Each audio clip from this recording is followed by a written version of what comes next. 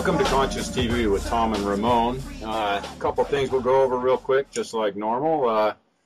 Visit our website. We've got a few things going on there that I think you'll want to take a look at. Our new paradigm page, we're adding quite a few things there regularly. We've got some heirloom seeds that we just posted on there, outlets for heirloom seeds. Take a look at that.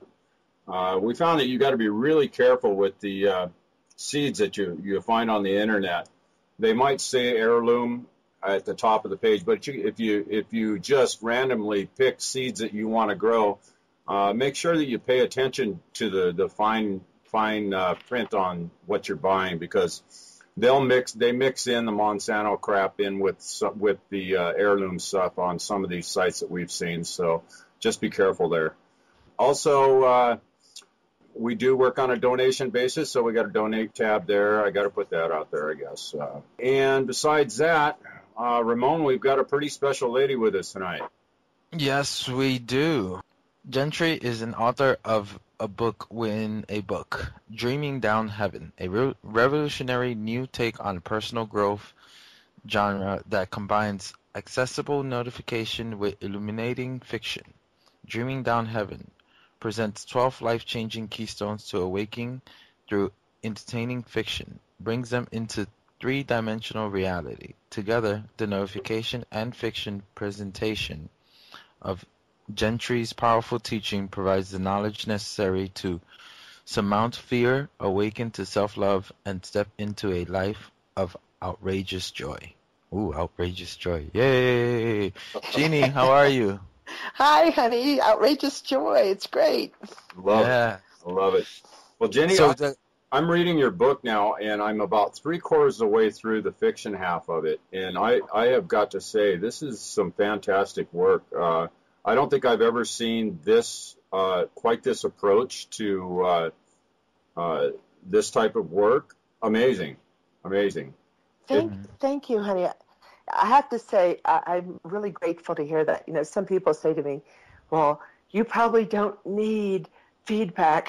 And it's like, why? So I'm delighted that you like it. I'm delighted. So thank you. Is this your first book? Well, it's my first book in that I had to teach myself how to write. And so I have 3 books that as I was learning to write, that I never really submitted for a publisher. I was just trying to get my ideas together, my understanding of, what I really wanted to share. I always knew that this style of book, and I don't mean the fact that there's a fiction and a nonfiction.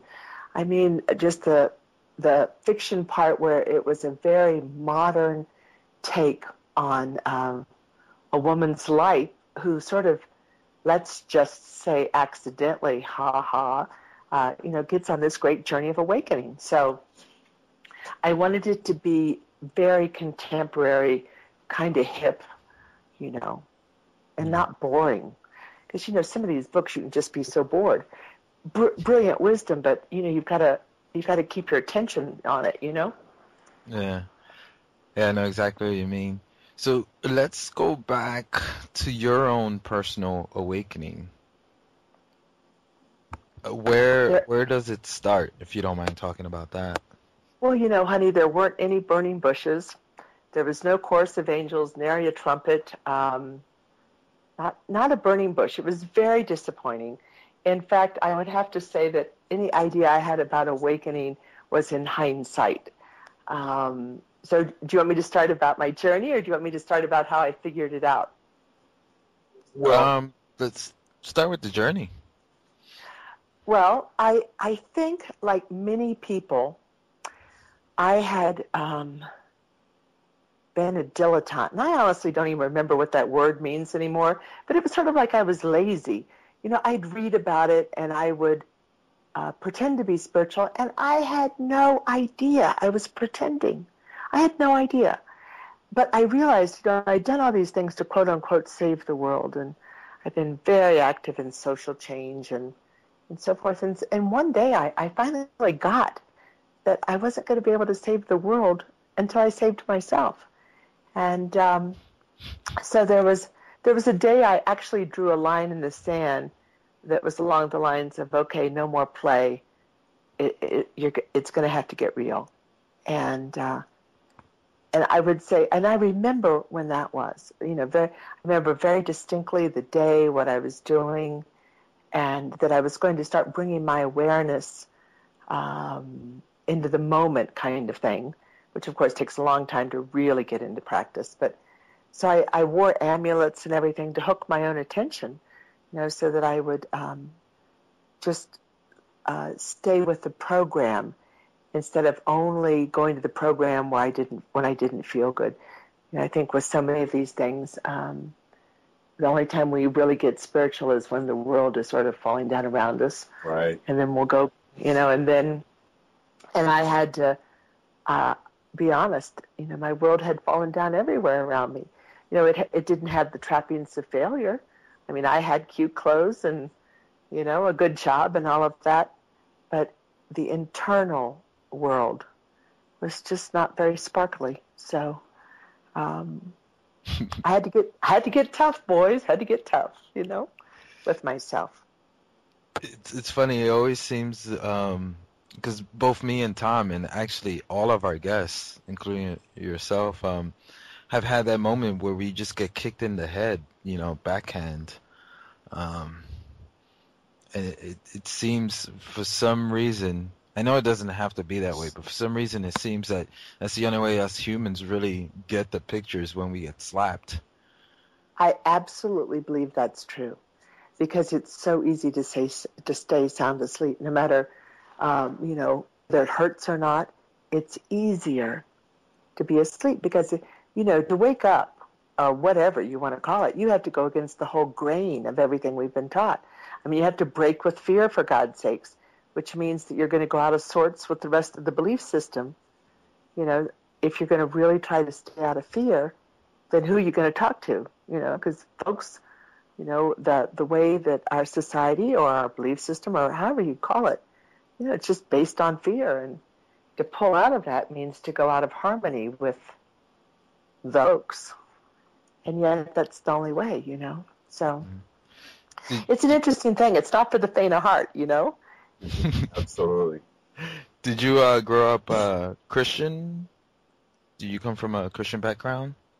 I'd have to say yes, but it's a very delicate question, isn't it? I would say that my family did their very best to create that belief system within me, yes. I guess for a lot of us, for me personally, growing up Christian and then later start questioning it, and when I started questioning it to who I thought were the right people, the priest and my dad and stuff like that, and it was just don't question those things, just accept it for, and that wasn't a good enough answer for me. Yes, I think it's very complicated. For myself, there was the hypocrisy that I happened to witness at a very young age, that I didn't buy the hypocrisy.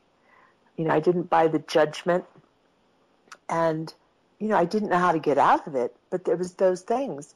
And I want to be clear. I think that there are profound, advanced, amazing spiritual beings who are Christian, as there are with, all of the sacred traditions.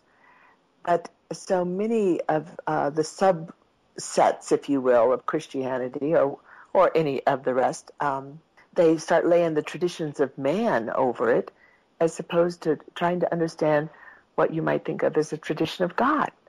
So, Jesus is my hero. I mean, I think Jesus is the bomb. There isn't a thing that man ever said that I didn't think was pristine and amazing and sacred. But I don't hold the concepts of the religion very close to my heart.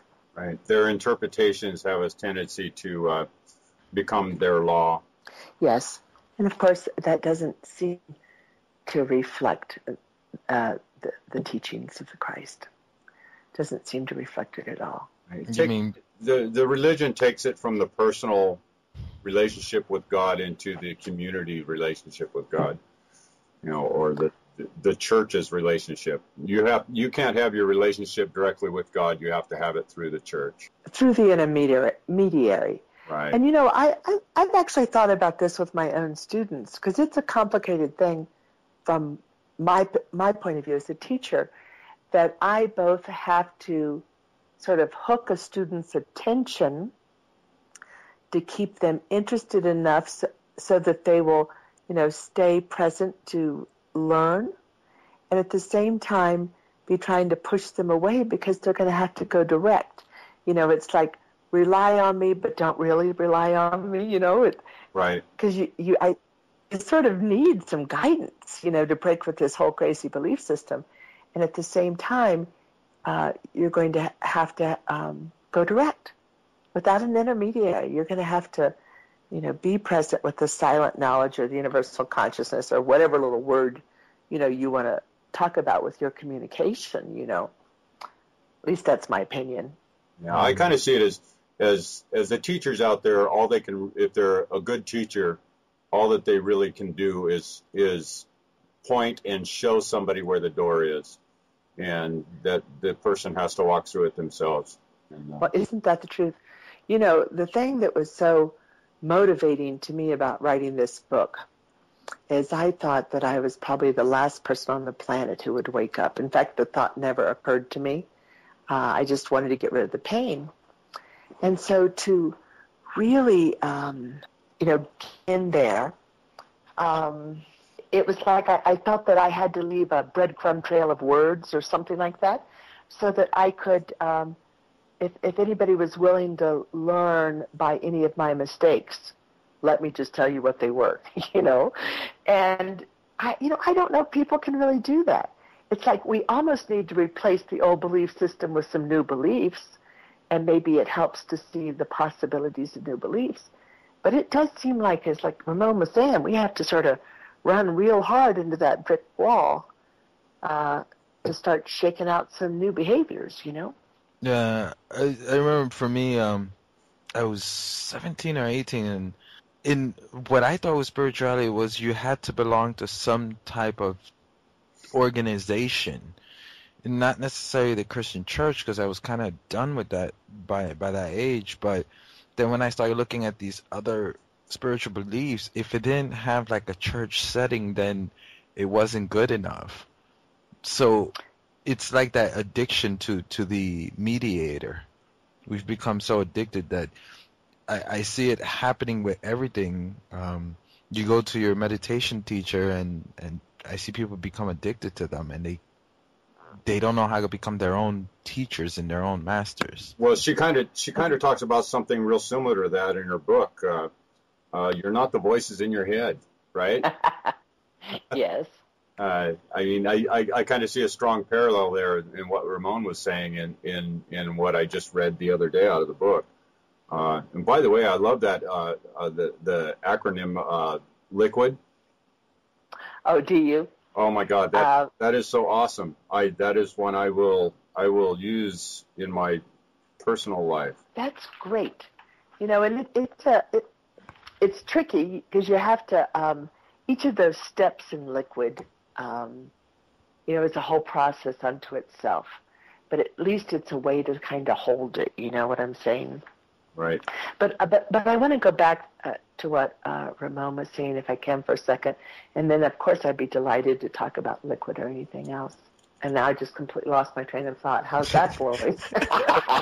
You said something I wanted to talk about, Lord.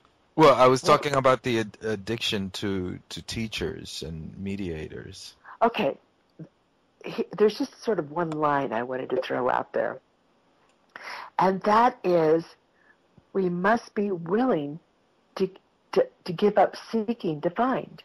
It's not like there's one hard and fast rule.